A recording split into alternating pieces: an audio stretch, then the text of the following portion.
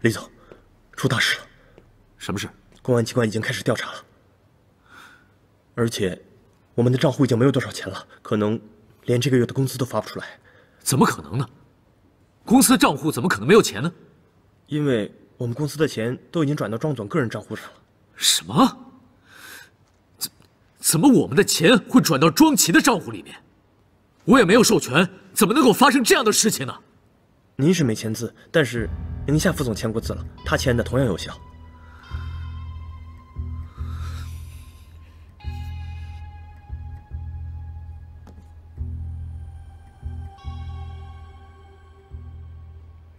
您拨打的电话已关机。您拨打的电话已关机。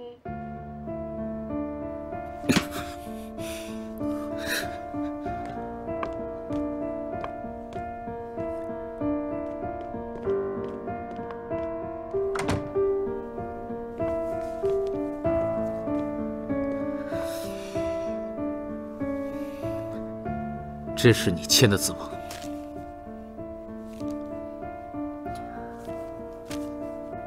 是啊。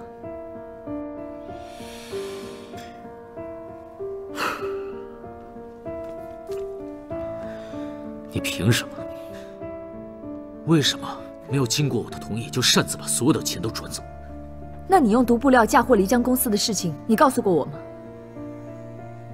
我这么做完全是为了公司考虑。如果公安介入这件事情的话，我们的钱就保不住了，到时候我们什么都捞不到。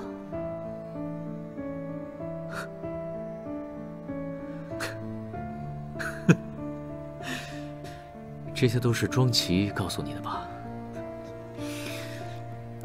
你被骗了，你知道吗？这不可能，他的家人都在枝江，他跑得了和尚跑不了庙。我说你真的被骗了，钱都被卷走了，你知道吗？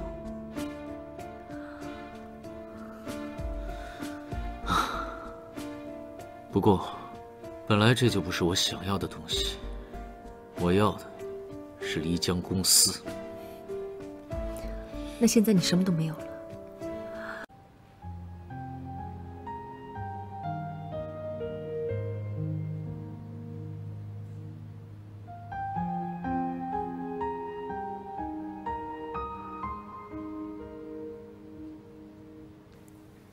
要不我们别等了，先吃吧。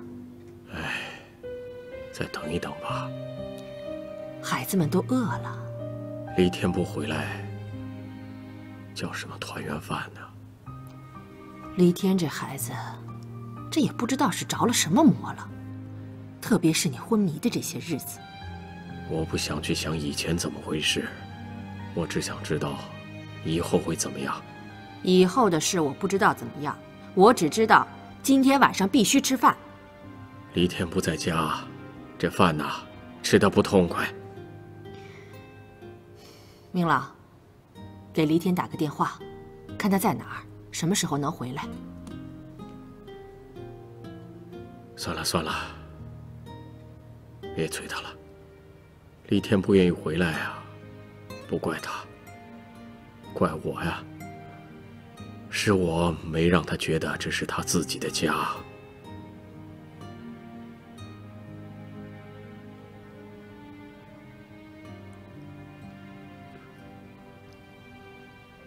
哎，红姨呢？怎么一直都没有见到她呀？红姨生病了，前2天肚子疼得在地上打滚儿，我们把她送到医院，一检查。得了癌症，现在已经安排他住院了。医生说活不了几天了。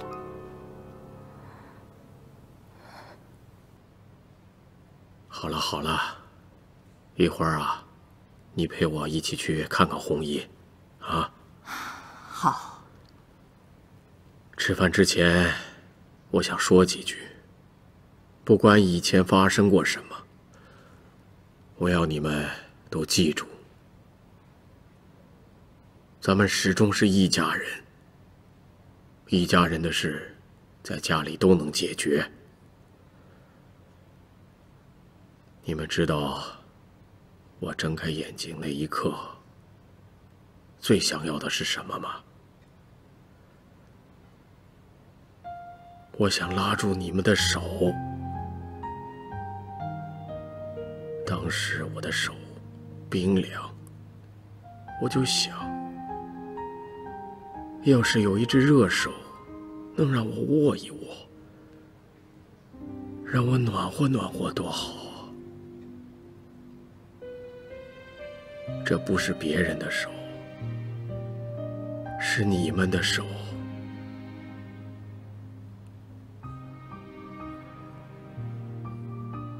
是家人的手啊！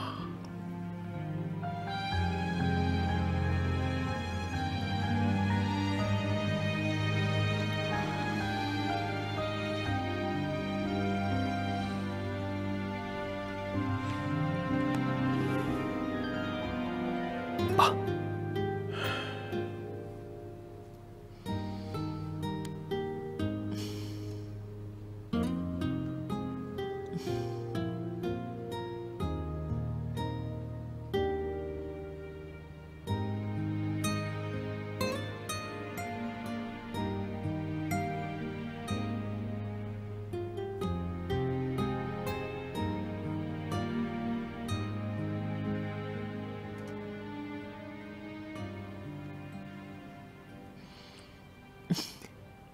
团聚是一件多么不容易的事啊！啊？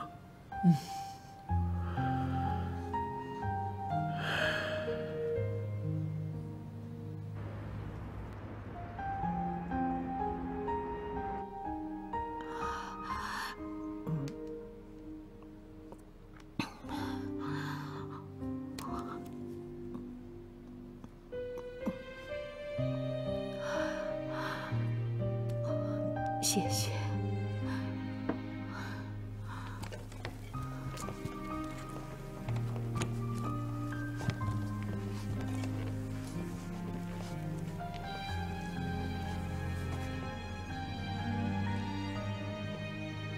红姨，哎呀，别起来，别起来，躺好，躺好，正打吊针呢，手别动啊！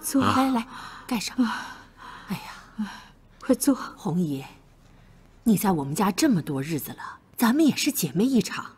你说你为什么还拿自己当外人呢？啊，这么重的病，这么大的事儿，你居然也不跟我说一声，自己藏着掖着的，你干什么呀你？芬芳，来之前咱不都说好了吗？你们家的事也不少了，我不能再给你们添乱了。我是个没用的人，不值得你们这么挂念。你怎么能这么说话呢？红姨呀，他就这么个急脾气，你别往心里去。你到我们家这么久，我们早就把你当成一家人了。我们家出了这么多的事儿，你帮了不少的忙，还拖着这样的身体啊，在我们家任劳任怨，我们感激你啊！我给你们家添了太多的麻烦，老天有眼，李董您醒了，要不然我就是走了，我这心里也不踏实。我的外甥偷了您家的东西，我又害您昏迷了这么久，我做了太多的坏事了，我真的是没脸再见你们了。好了好了啊，过去的事儿啊，咱不提了。我们知道你是个好人。好了啊，我们能认识，这就是缘分。安心养病，钱的事儿，你不用发愁，该怎么治就怎么治，这些啊，你都不用管了。我躺着的时候，多亏了你，帮着我们家这口子忙前忙后的照顾。现在，也是我们该为你做点什么了，啊？是啊。李董，我对不起红姨，您呐，红姨，快起来！我实在是对不起你们全家呀！红姨，好了好了啊，好了，来来来，快躺下躺下，快快快！好了好了，来来来，哎呀，不行，你现在身体不行，你知道吗？来来来，真不是我说你，你以后别这么客气啊，别拿自己当外人，你就是咱们家里人。等你身体好一点了，我们就接你回家住，咱们在家里头静静的养，慢慢的养。这个病是急不得的，知道吗？啊，没事啊，一切都会过去的。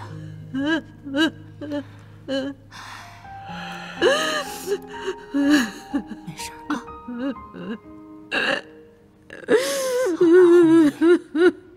李总，原材料都到了，工人们已经开工了。你去通知生产部，告诉所有的工人，我会付他们双倍的工资，让他们加班赶工，务必要把这批货给我按时做出来。好，我知道了。钱秘书，嗯，这批货完成之后，一定要挂上漓江的标牌。最近你也辛苦了，我一定会把你应得的那份报酬给你的。这件事情一定要保密。我明白。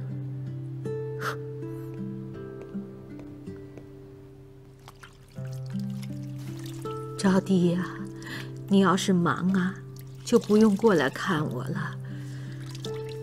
可是妈这一次，可能再也出不去了。妈，您呐就少说几句丧气话吧。您还嫌事儿不够多呀？招娣，妈这一辈子，什么事儿都没做成，糊里糊涂就过完了这一生。可是妈在这儿这几天，想明白了一件事儿：人呐，不要去争不属于自己的东西，人要认命啊！妈，这命啊，都得靠自个儿争。哎呀，你呀，就是太好强了。这些日子，妈亲眼看见你有多不容易。可是，一个人为什么非要去争可以有也可以没有的东西呢？招娣，这些年你付出那么多，可是到头来，还是没有得到你想得到的东西，值得吗？招娣，你跟黎天啊，都已经是夫妻了，好好过日子啊！妈，您自个儿都说了，您这一辈子啊，就是这么稀里糊涂的过来了。您说您享过福吗？您亏不亏呀？您呐，就是太认命了，所以这辈子就这样过去了。可是我跟您不一样，我还有机会，所以我不能认。招娣，妈对不起你，是妈耽误了你，妈心里不好受，妈觉得欠你的。你现在就是要妈的心，妈也愿意给你。可是招娣呀，来不及了，来不及了。招娣，妈呀，就是想多看你几眼。妈走了，心里最放心不下的就是你。妈，其实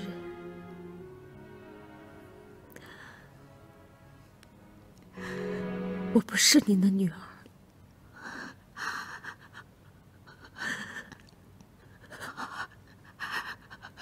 没关系，妈知道。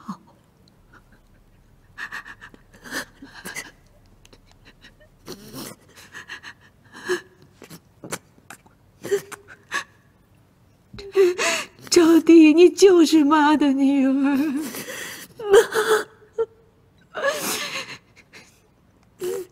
你就是妈妈的女儿。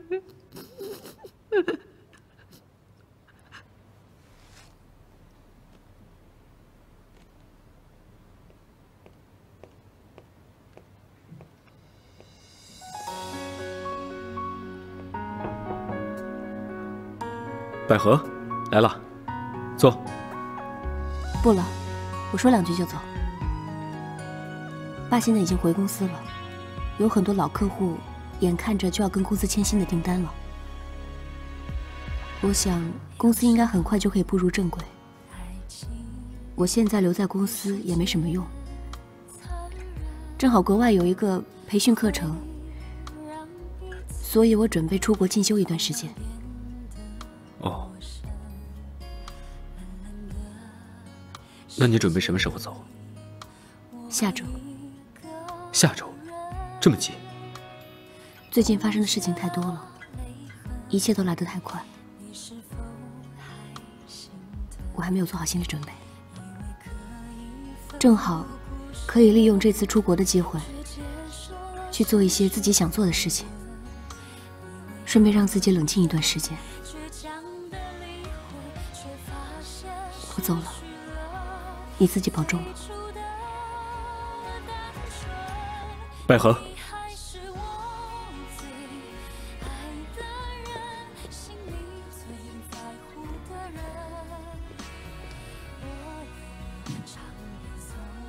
对不起。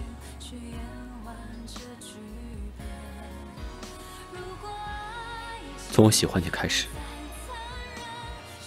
就一直希望自己能成为你的依靠，可惜我没有做到。我也谢谢你曾经为我做的一切。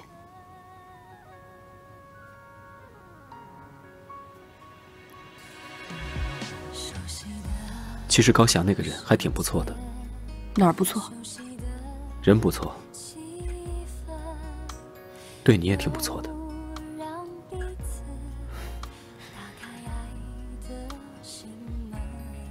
如果没有别的事，我先走了。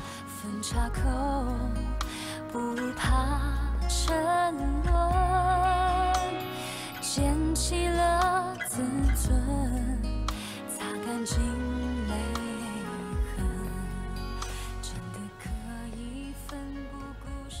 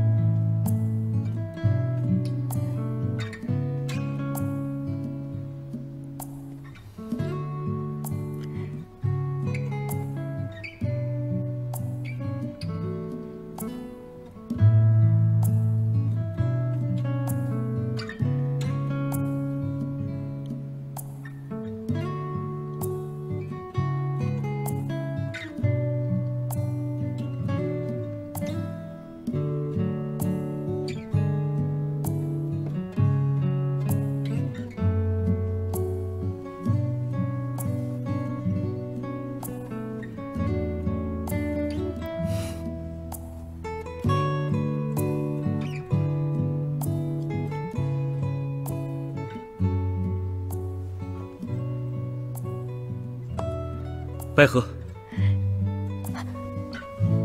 你这是干什么？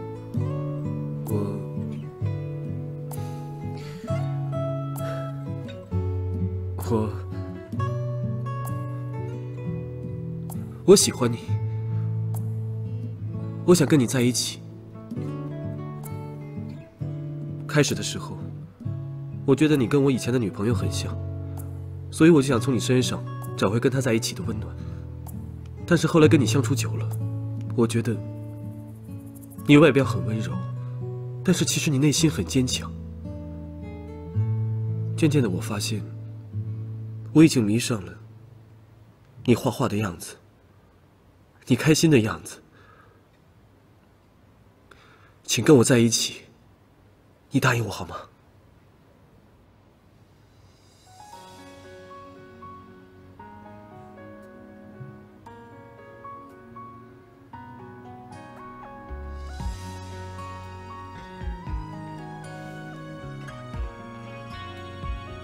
这个房间是我特意布置的，跟你以前住的时候一模一样。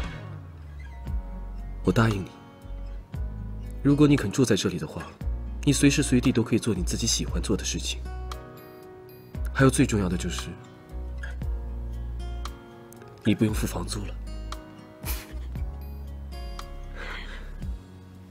你肯答应我吗？高翔，你是一个好人。别，你别安慰我。你答应也好，不答应也好，不要有压力，说一句话就好。我经历了上一次的恋爱，这5年来都再没有爱过任何一个人。你可以说我专一，也可以说我笨，我是真的喜欢你，已经到了一个我自己都无法相信的地步。我在想，如果哪一天我见不到你的话，我宁愿安静的死掉。不许胡说。我只是把事情说到最严重，并不希望给你压力。我打算出国留学了。出国？去哪儿啊？那云朵呢？我跟草草商量过了，她帮我带一段时间。没关系啊，无论你去哪儿，我都陪你一起去。谢谢你，我已经订了机票。百合，我是认真的。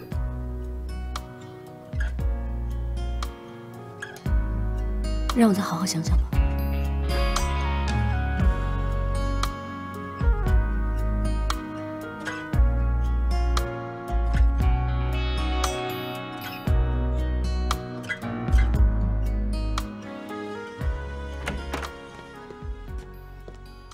真被我说中了，出大事了！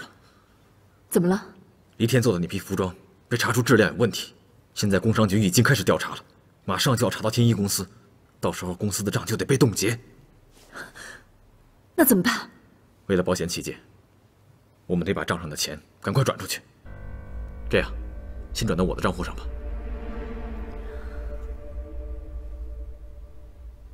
你让我怎么相信你？这不是小事儿，我考虑一下。姑奶奶，来不及了！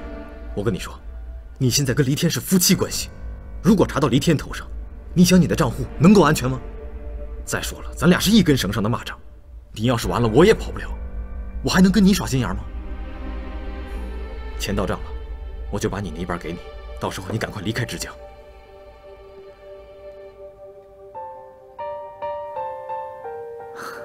那好吧。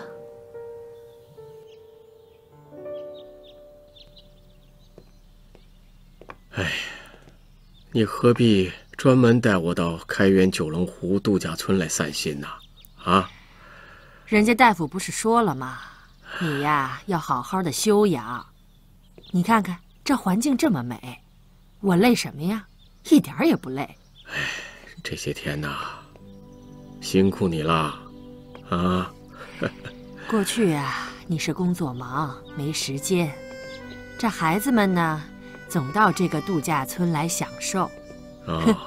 以后啊，就换成咱们2个老的，没事儿呢，咱们也好好享受享受生活啊。好，这些日子你受累了，啊。哎呀，咱们俩还这么客气啊？你和我还用说这些？好，不说了。哎，咱俩好长时间没这么一起散步聊天了。你别说啊，以后啊，我还真想多来几回。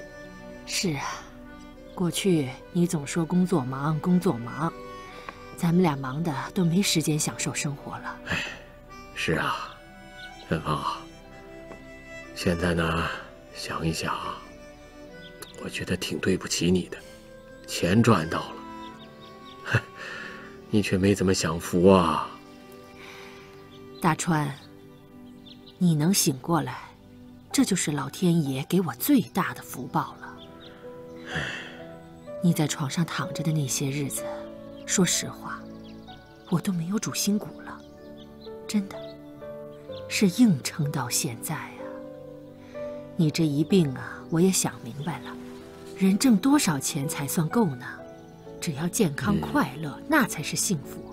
所以呢，以后咱俩呀，没事儿就到这儿转一转，好好享受一下生活。我现在最担心的就是黎天，这小子也不知道在想什么呢。怪我呀，我对他太苛刻了。我答应过他爸要照顾好他，可是我，拔苗助长，急于求成啊。要不，我们把他的身世告诉他吧。我跟他爸承诺过，不讲他爸爸的事情。但是这对黎天不公平，他有权知道自己的身世。我知道，现在不是时候啊。他现在已经走火入魔了，什么话都听不进去。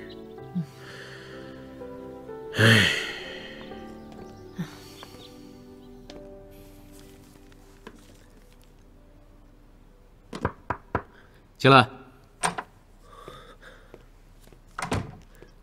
李总，出大事了！什么事？公安机关已经开始调查了，而且我们的账户已经没有多少钱了，可能连这个月的工资都发不出来。怎么可能呢？公司的账户怎么可能没有钱呢？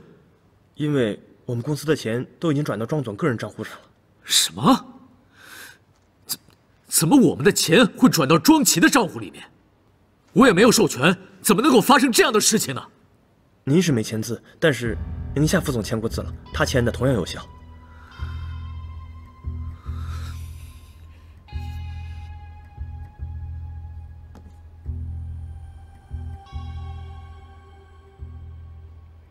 您拨打的电话已关机。您拨打的电话已关机。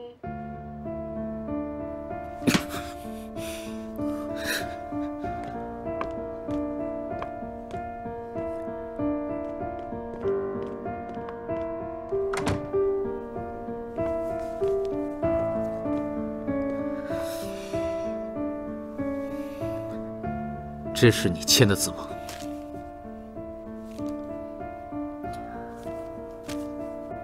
是啊。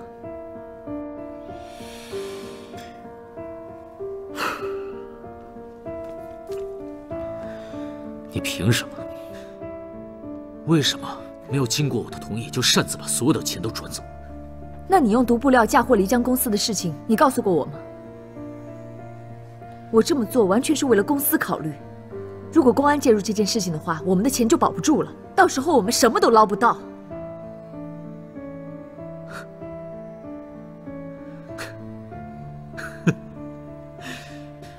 这些都是庄奇告诉你的吧？你被骗了，你知道吗？这不可能，他的家人都在枝江，他跑得了和尚跑不了庙。我说你真的被骗了，钱都被卷走了，你知道吗？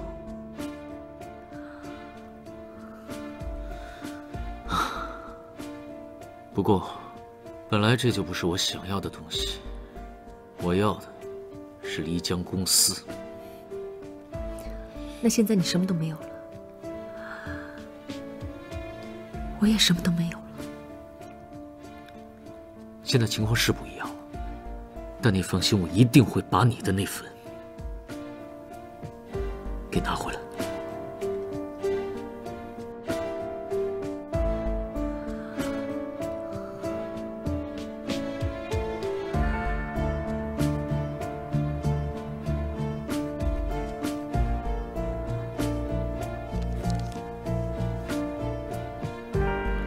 医生，他现在情况怎么样？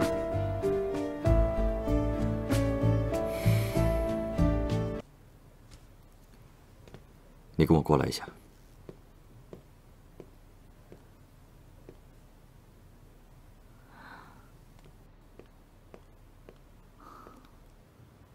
病人的情况一天不如一天，你们做家属的要做好心理准备。那还有没有其他的办法？到这个程度，已经回天乏术了。我们做医生的最不愿意说没有希望这种话，但我要尽我的职责，把实际情况告诉你。医生，怎么能让他好受一点？主要是止疼。病人还有什么未了的心愿，都尽量满足他吧。好。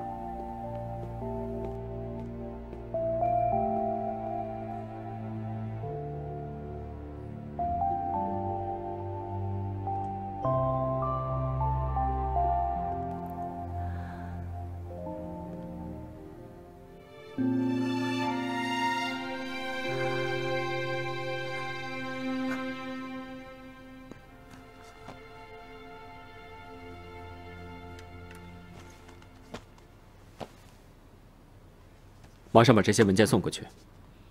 我有点急事，要出去一下，有事的话就打我电话。好，知道了。请问你们是？我们是工商局的。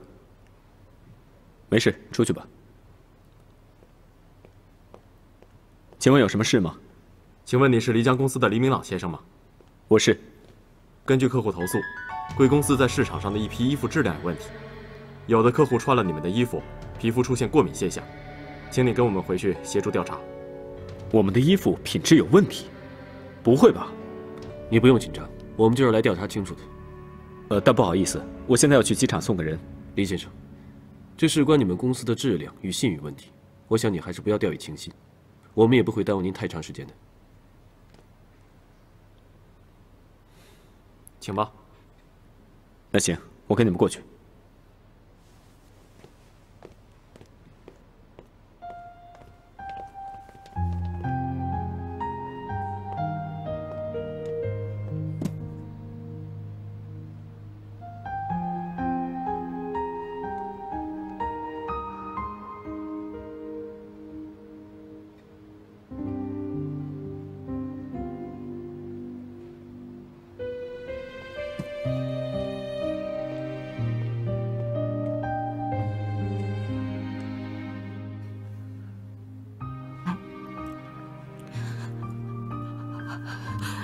宁夏，宁夏，妈，你要喝水吗？不。你要上厕所？不。你要见百合？好，你等一下啊。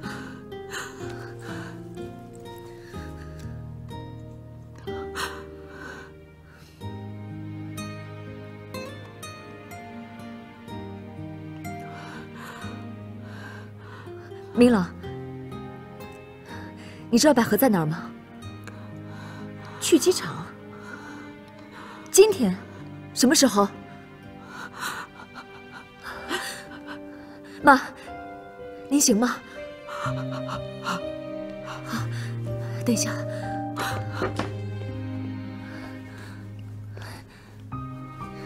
来，起来。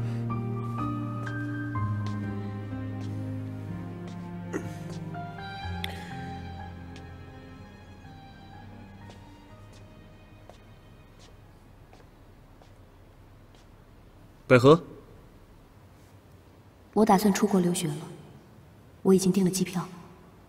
百合，百合，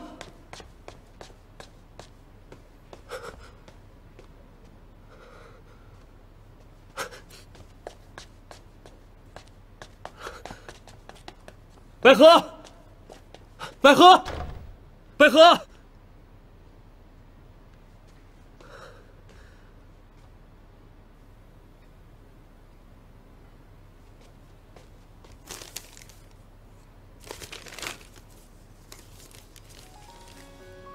高翔，谢谢你这段时间的照顾，请你好好照顾自己。原谅我的不辞而别，因为分别总是那么伤感。这1年来我哭得太多了，我不想再流泪了。你不要难过，我回来没准还要投奔你呢。注意身体啊，保重。比世界残忍，会让彼此突然变得陌生。冷冷的世界里，我一个人冻结了泪痕。你是否还心疼？以为可以奋不顾身，却接受了现实的混沌。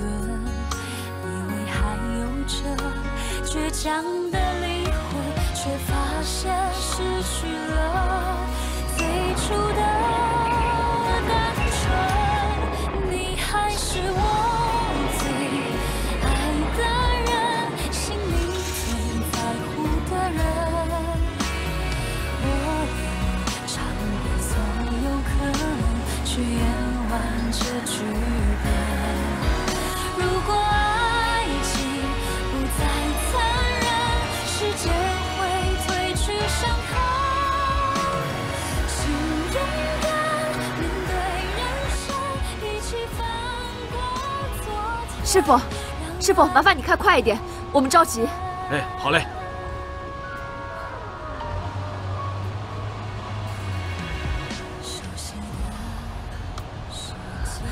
妈，坚持住啊，待会儿我们就能见到百合了。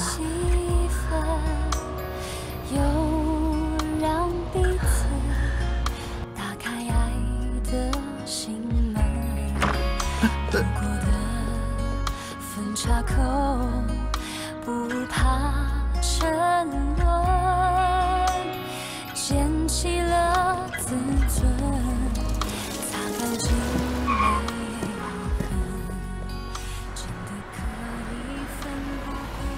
我走以后这段时间，云朵就交给你照顾了。放心吧，我一定会把云朵照顾得好好的，你就踏踏实实去啊。怎么就我来送你啊？明朗和高翔他们怎么没来？我没让他们送我。也是啊，一个是青梅竹马，一个是蓝颜知己，确实很难选啊。瞎说什么呢？好了，时间差不多了，走吧。哎，对了，你跟大华要好好的啊，别老欺负人家。我要是一天不欺负他，他能活吗？你就别担心我了，到那边好好学习，看到帅哥不要朝三暮四，别胡说。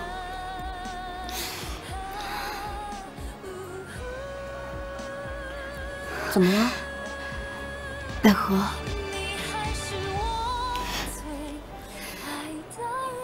真舍不得你。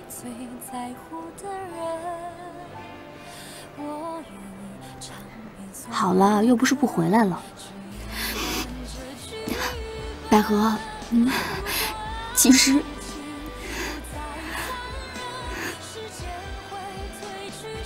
什么？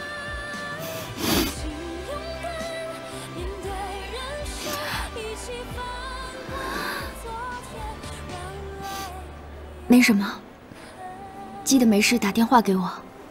不会的，保重啊。拜拜。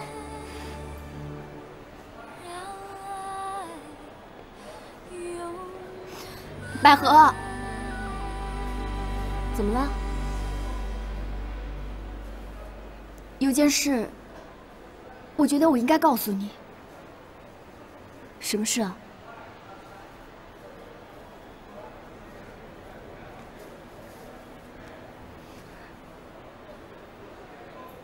我是你姐。是啊，你一直都是我姐。我是说，我是你亲姐姐。啊？你还记得我们俩身上的疤吗？江伯父、江伯母是你的养父养母，我爸妈也是我的养父养母，红姨才是我们的亲生母亲。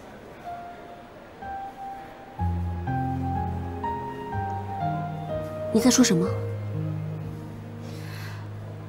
我说，红姨是我们俩的亲生母亲。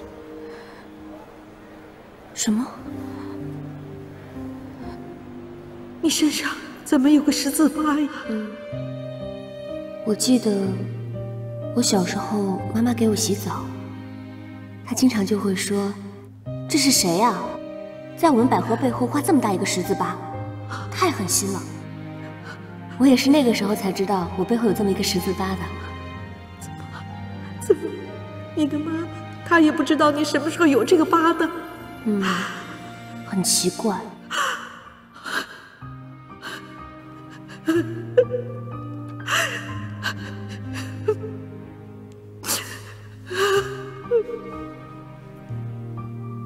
红姨，你怎么了？我特别理解你的心情，你知道吗？天底下没有一个做父母的不心疼自己的孩子。做妈妈的10月怀胎，剩下自己的亲骨肉，她能不爱他们、不想他们、不找他们吗？他们这么多年不来找你，他们一定是有他们的苦衷。怎么可能啊？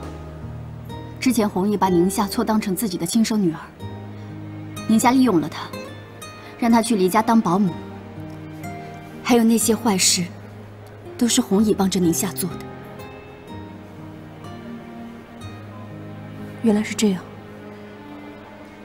那你为什么不早点告诉我？她不让我告诉你。为什么？因为她是癌症晚期，而且她觉得对不起你，她不想让你知道。我真想是你的妈妈，我太想是你的妈妈了。可是，我不配。百合听红姨一句话，无论将来发生什么事情，你都要保重好自己，知道吗？我不走了，我们去找他。百合，有这个必要吗？他跟我们俩之间根本就没有母女之情，也对我们没有养育之恩。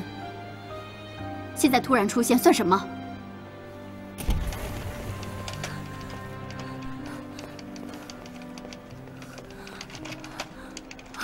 百合。